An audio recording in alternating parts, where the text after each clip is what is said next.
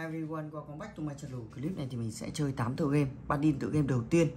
Hãy cùng mình đi giải đáp những cái câu hỏi trong cuốn sách Kinh Bắc trong trò chơi này nha. Oh, hi. Welcome to my schoolhouse.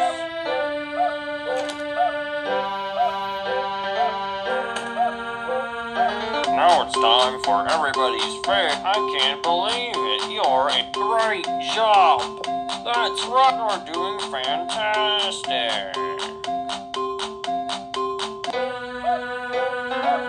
You did great. Come here and get your prize. A shiny quarter.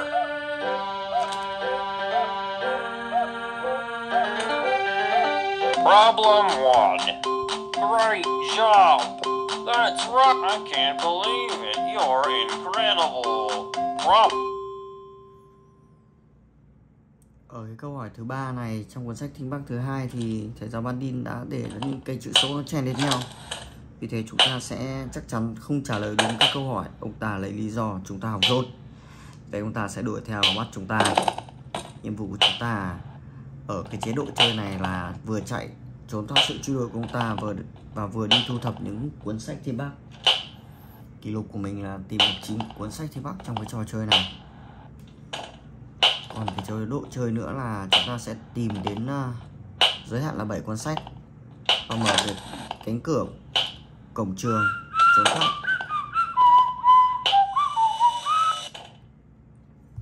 Nếu vô tình chúng ta trả lời sai những cái câu hỏi này thì chúng ta vẫn giành được một cuốn sách nha các bạn.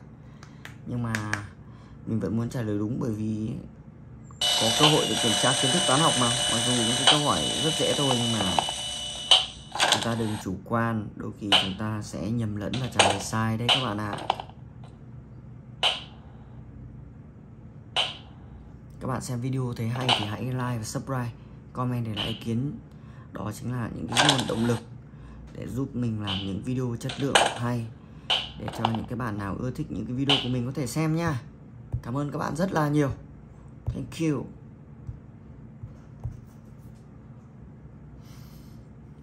Hiện tại thì mình đã trả lời được 4 cuốn sách rồi. Thu thập được 4 cuốn sách rồi. Trả lời được 12 câu hỏi. Trừ đi một câu hỏi mà thầy giáo Baldi được ăn gian. 31.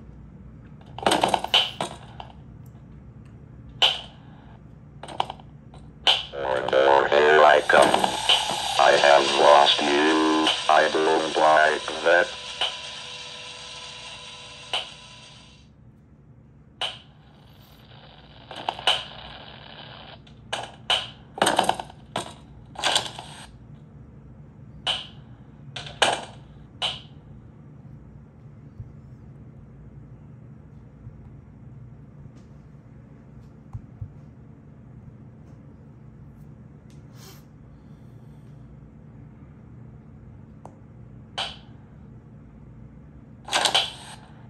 Ta đã lấy được 5 cuốn sách.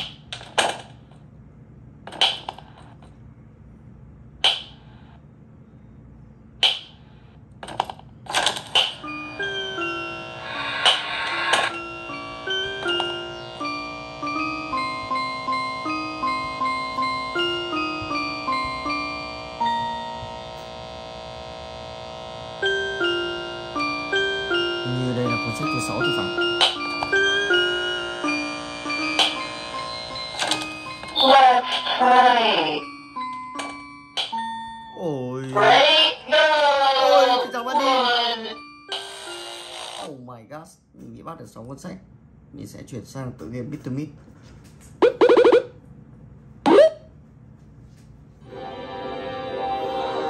Mr.Hopp này sắp có phần 2 đấy các bạn. Phần 2 đây là mình sẽ chơi để các bạn xem này.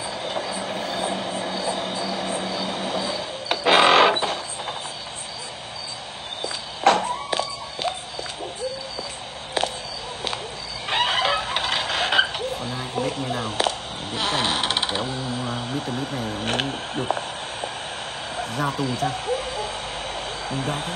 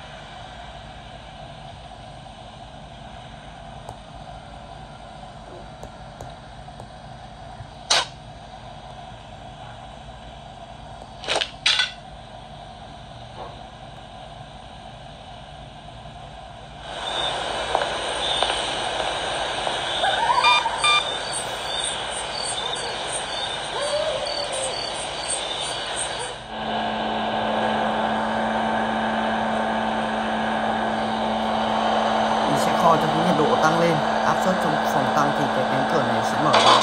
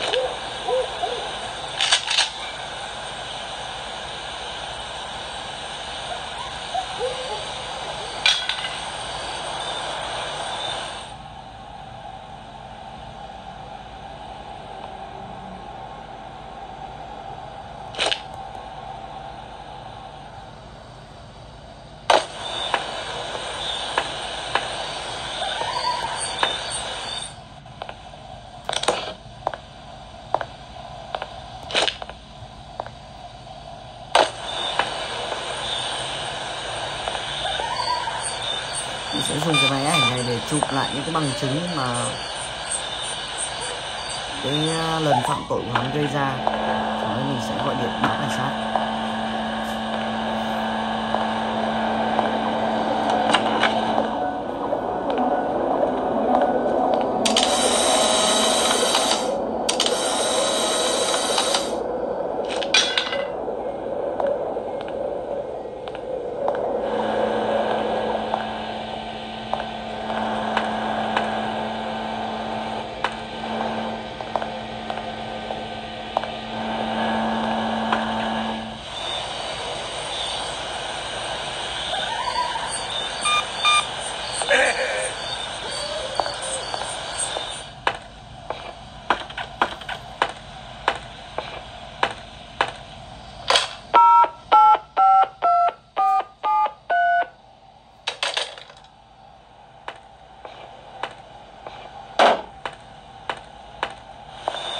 Mình đây và đợi chờ đợi tiếp viện của cảnh sát.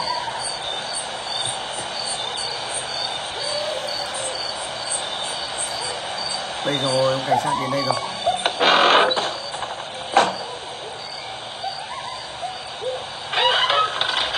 Anyone there? Hello? Suspicious. I'm going to investigate.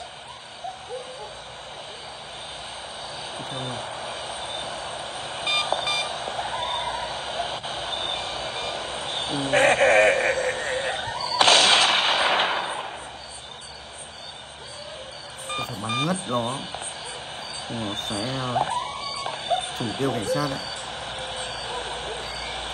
Phải lấy thêm đạn nữa để phòng nó tỉnh dậy.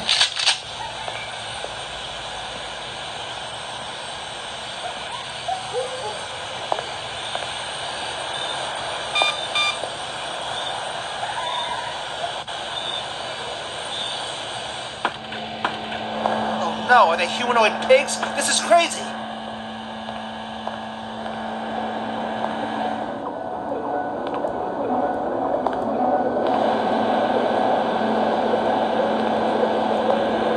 Oh no, đi đâu vậy cảnh sát ơi? No.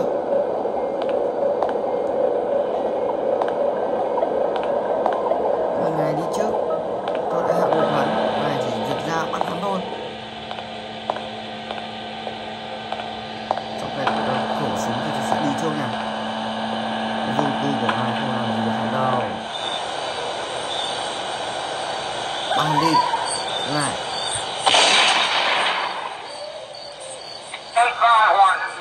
Go ahead and disregard the chase. We got him at same cell as the 7. Down that way. Then he out there. 25 back out there. 25 back out there.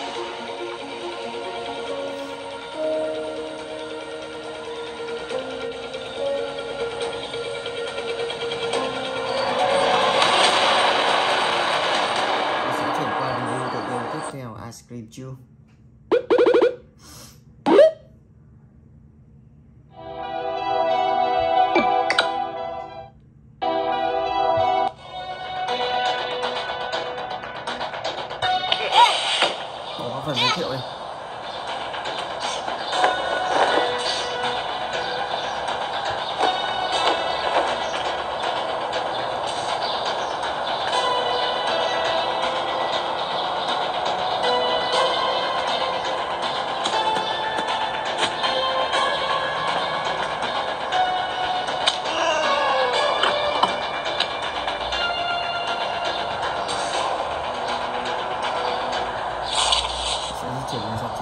tiên.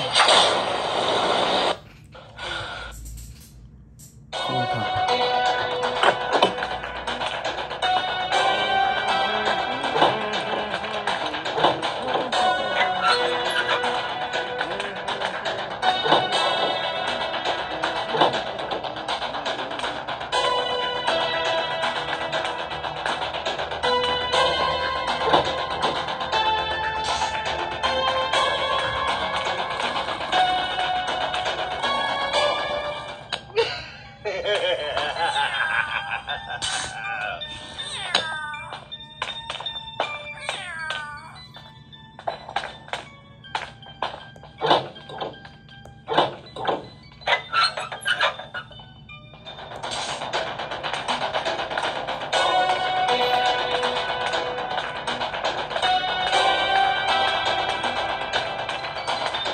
What will the ice cream maker want from me?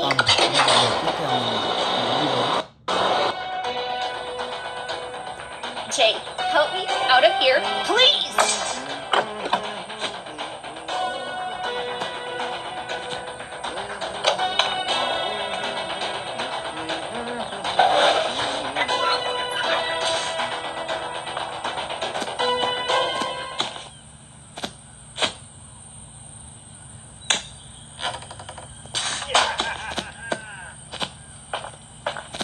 What will the ice cream maker want from me?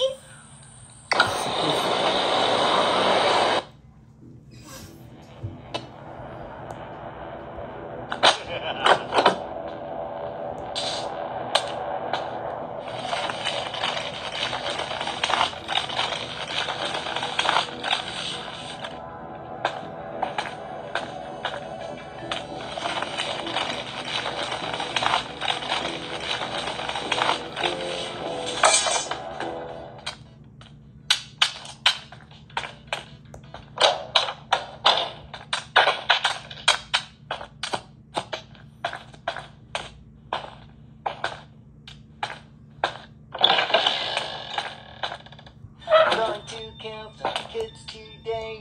Looking for the top playground. I'm going to find some dirty kids and they're gonna make some ice cream fun.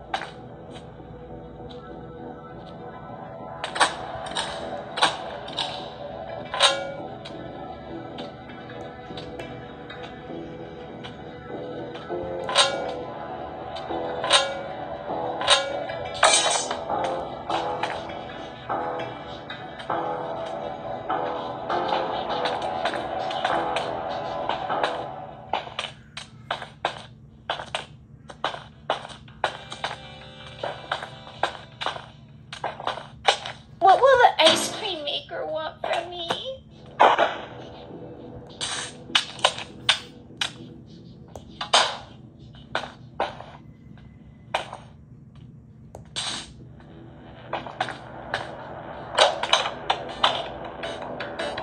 What's up, Jay? I have a rare piece that I found out there. Surely you know what to do with it. If you bring me something pretty, I'll give it to you. Super cool. Sure. I could do something with this.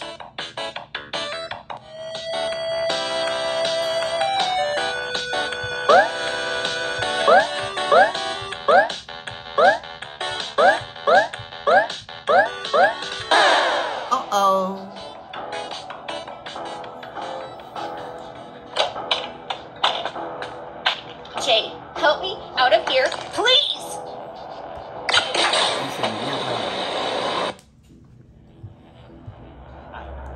Jay, help me out of here, please!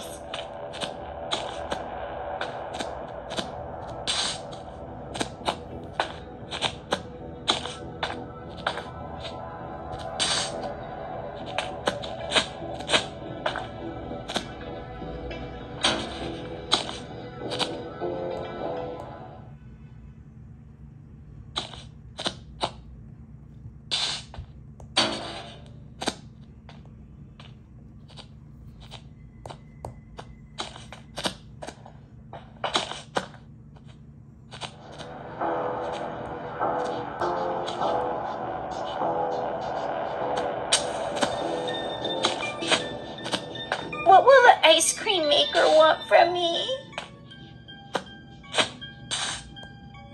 Bắt con mèo lại.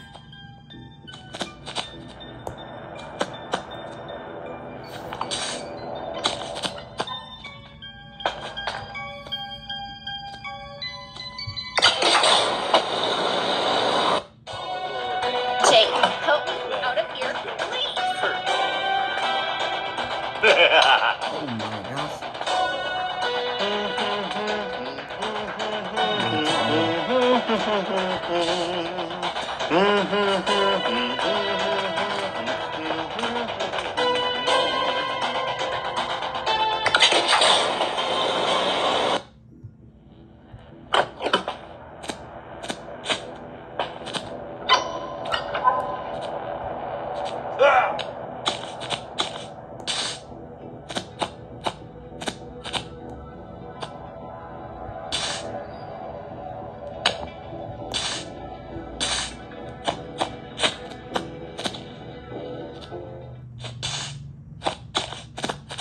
Is anybody watching? There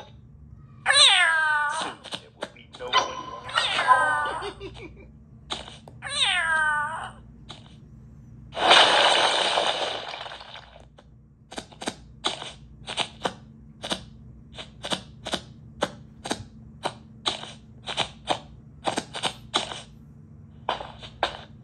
What will the ice cream maker want from me?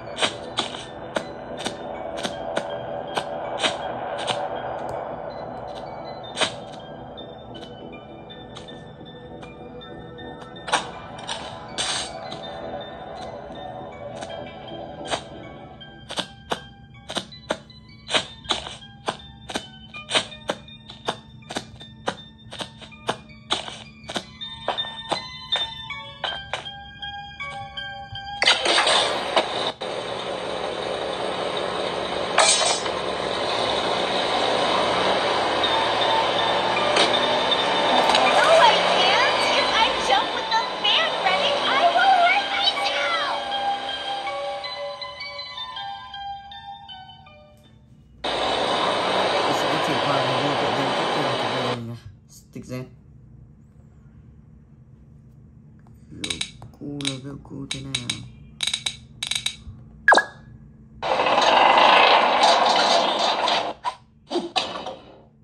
Goku và ma bự còm, ma bự mập.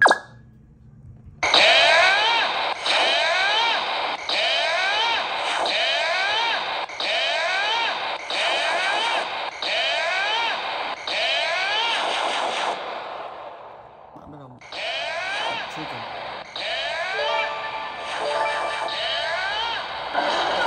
Một dòng, hai dòng, victory. Quá mạnh. Xem hung đã. Một anh cẩn tất.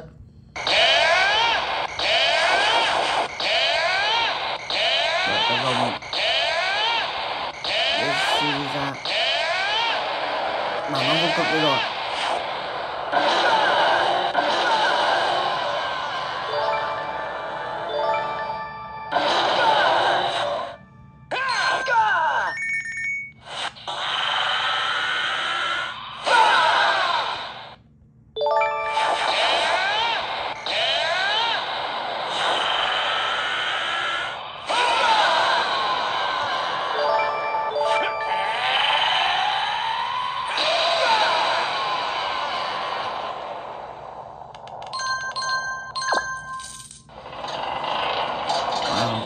biến hình của cái bọn này. Được thôi.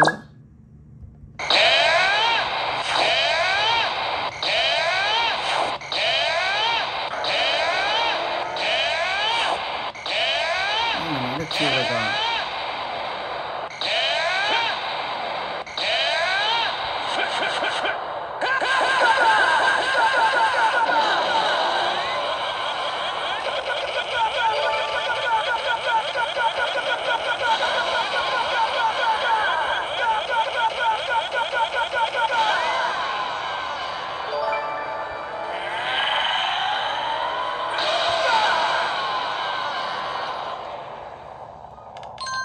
Phải biến lên siêu gia cấp 10 thì mới khỏe được.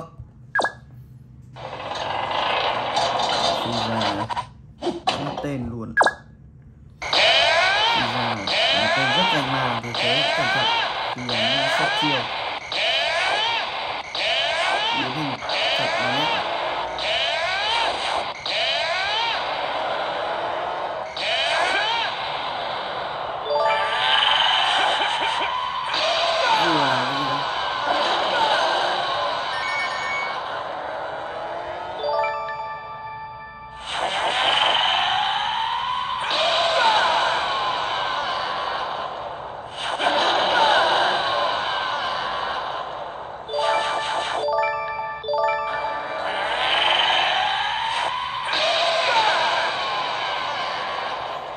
Đỡ được không? Wow, hit. Sát thủ của tốc độ. Ra chiêu chớp ngáo.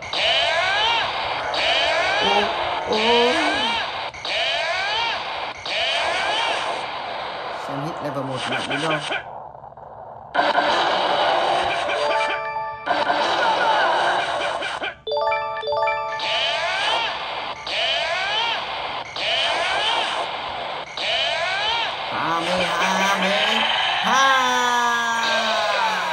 Wow. Còn thêm wow. Trưởng rồng nữa. Chiến thắng rồi.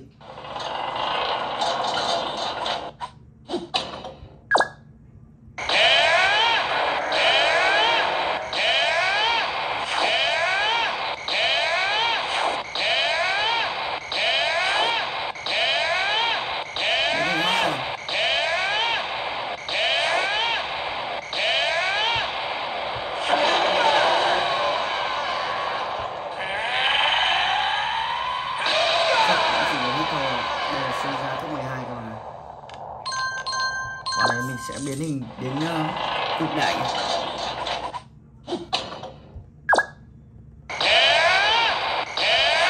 Ủa.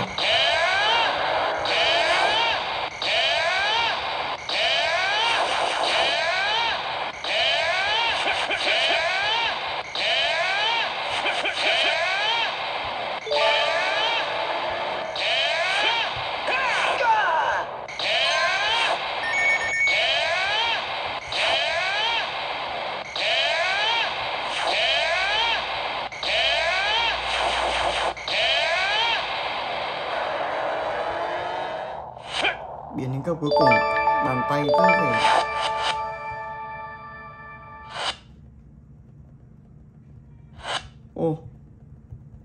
biến hình cấp cuối cùng không tung chiều nữa. Không tung chiều được nữa các bạn. Bàn tay cứ bị điện giật chứ nhỉ. Ok, mình sẽ chuyển qua review tựa game tiếp theo của video này. Ivan.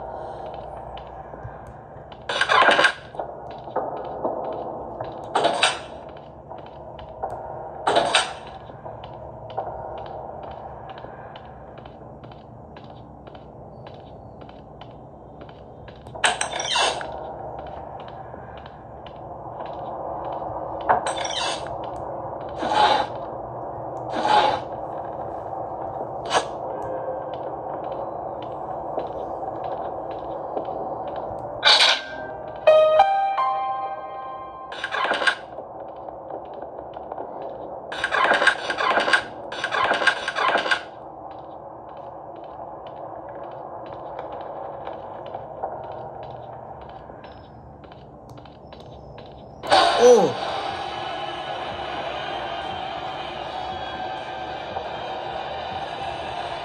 Ui.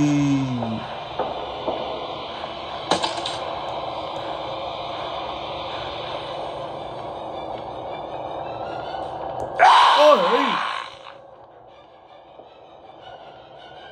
Ôi. Bị cái cửa bật lại, sợ quá. Sợ thực sự luôn ạ.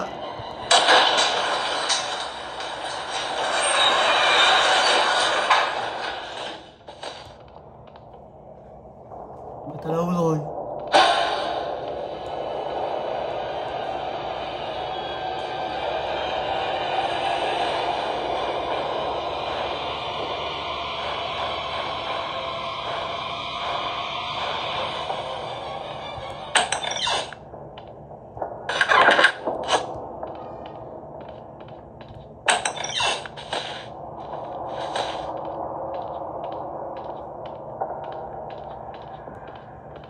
Bà ra đã bị mình đánh lạc hướng đuổi lên trên lầu rồi.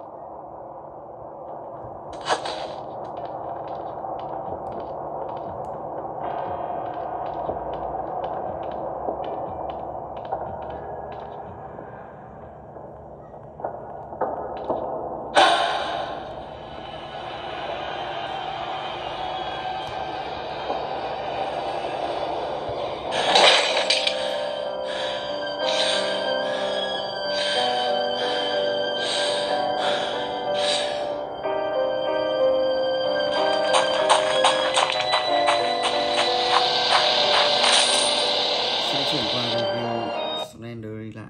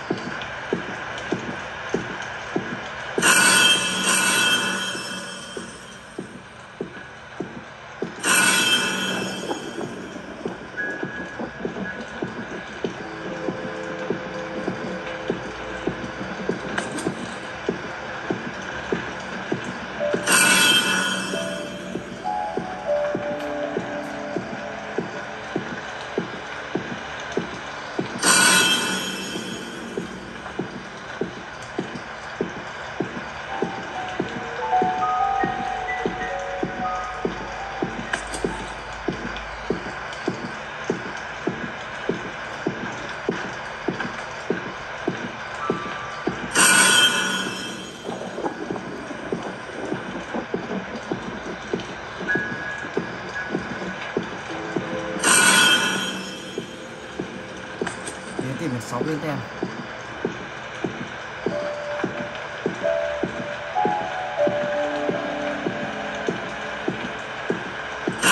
Ủa.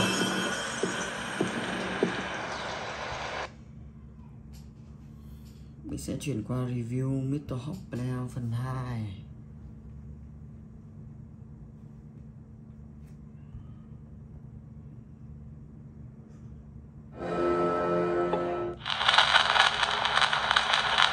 Yes, stack. Mình sẽ review một chương trong cái trò chơi này.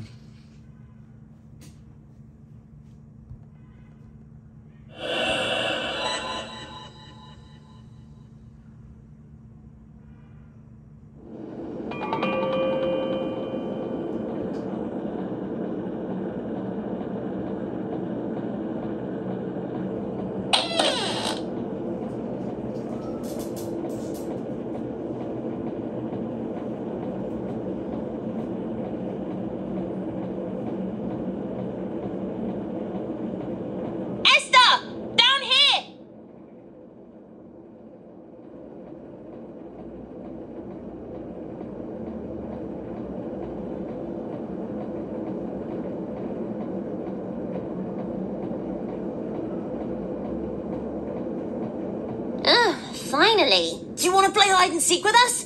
That wouldn't be fair. You can see Esther's big head from anywhere. You are so funny, Molly. Don't forget beautiful and clever. You go count by the lift. We will hide in the library.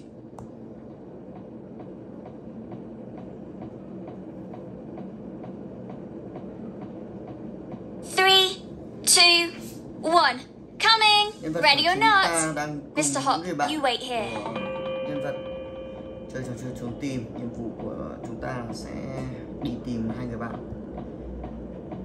đang lẩn trốn trong cái căn phòng thư viện này. Mình sẽ đi tìm ai sát trước.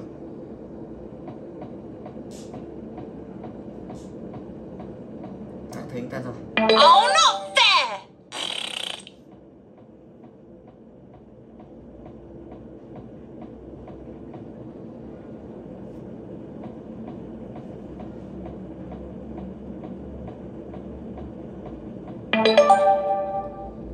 As usual, I was the best at hiding.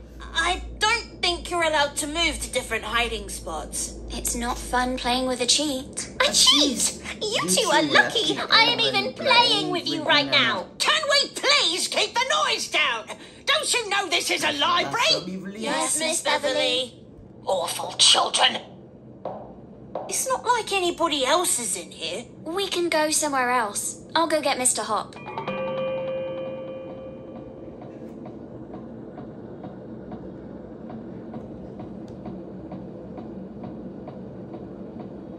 Oopsie, I must have left you too close to the edge.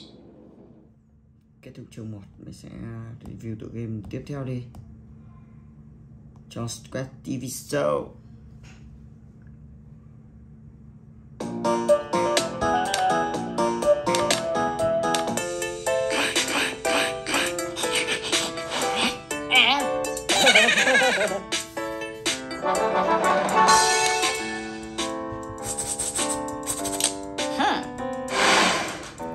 Uh-oh.